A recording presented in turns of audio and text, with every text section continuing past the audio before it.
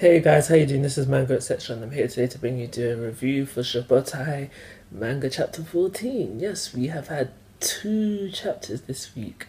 We've been blessed with 2 chapters, so I give thanks. But let's go into the review. So we start off where we left off like we usually do, and Shinra has noticed that sister is crying, and he also noticed that the smile that she gives when she says, "Nah, there's nothing wrong, Shinra," is fake, and he spends like part of the night just unable to sleep thinking about it. So this shows like even though they have not, Shinra has not known like Squad 8 for a long time. I'm not sure of the exact amount of time. He is building a friendship, and it is a strong one, a pretty strong one for him to notice, like at a glance, especially when she was like not naked but semi-naked, that she was crying, and also to notice that her smile was fake, even though that does go on to just about that goes on to like him personally, where he's had to fake smiles in the past so he could recognize it. But yeah, there's definitely a strong friendship building for the squad, for Shinra and the squad. The chapter goes on, so yeah, Shinra's there now. He's asking Arthur, "Yo, do you know what's up with sister?" And that's when Maki comes in.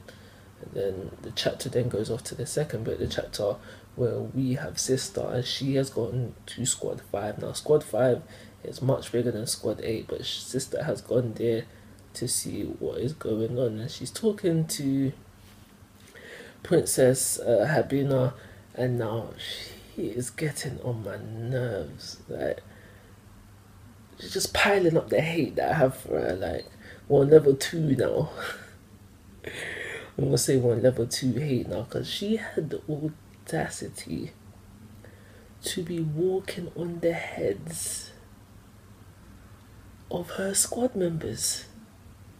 Like, yo, I read that and I was thinking, who do you think you are? So when Sister and Princess Habina finally come face to face, Sister starts off by saying, "I don't understand why you're doing all these experiments. They go against the beliefs of the Soul Temple." So we know that on the surface, the Soul Temple are good guys, but you know, maybe when we start to go underground, start digging deep, start really going into squad 1, that's when we find out they're corrupt, if they are corrupt. And basically to this, Princess Sabina says, "Are you an idiot?" And she basically further goes on to say how the beliefs of the Soul Temple, the god that the Soul Temples are believing in, it's just a mere puppet. It's just a mere puppet. It doesn't exist. Blah blah blah. And the only things that exist in this world are demons. So either way, yeah, just basically Princess Sabina is corrupt, and you can see it by the look of her in her eyes. She had the look in her eyes this chapter and previous chapter. Princess Habina is a corrupt. She's a lost soul.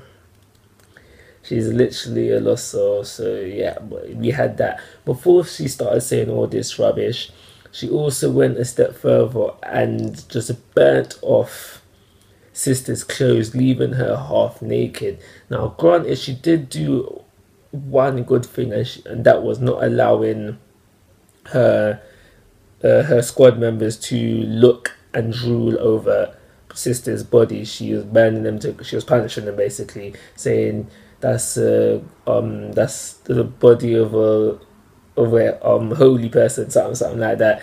You don't deserve to look. And she punished her squad for doing that. That's a good thing, but it doesn't cancel all the bad things she has done prior to that. But yeah, as she's burning them up, she says to her squad, by the way, she says to another squad member, "We'll use her to lure out squad 8 to fight."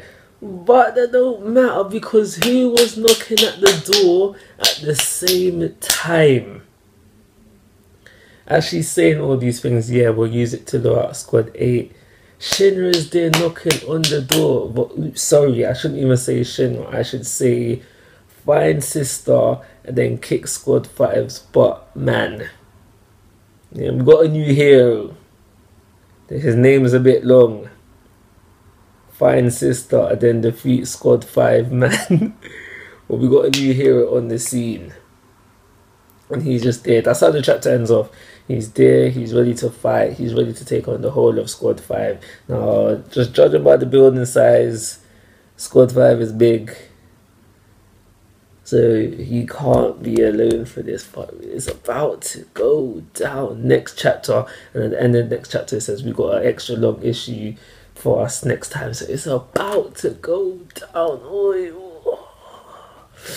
Now, something that came to mind when I read this is why now?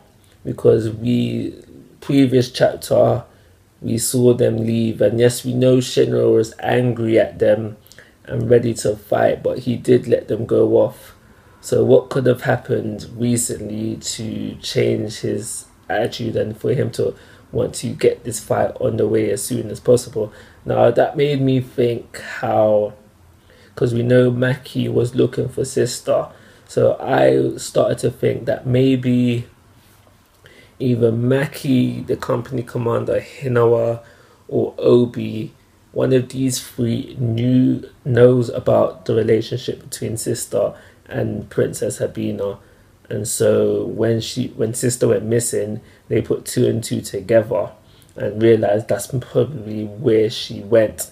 And so during this time, one of them three told Shinra and maybe Arthur as well, because obviously they don't know nothing about sister, they've only just met her.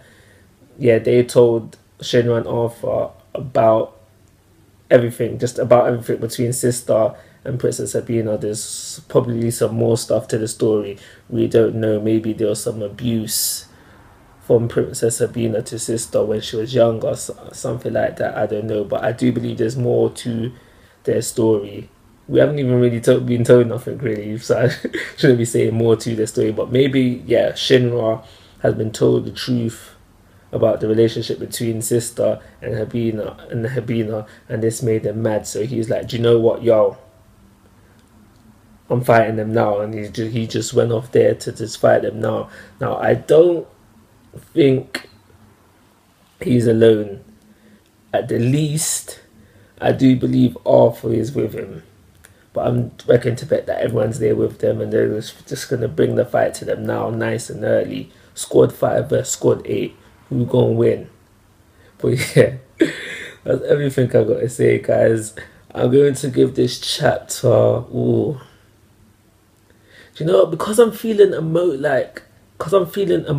as I'm reading, like, you know, Princess Sabina just got me pissed off. And then I got hyped up at the end. Because I'm feeling emotion, that's going to be affected in the rating, but also I need to think, how much story progression did we get in this chapter? And it's not a lot. So it's slightly better than average chapter, so I'll give it the 3.5-star rating.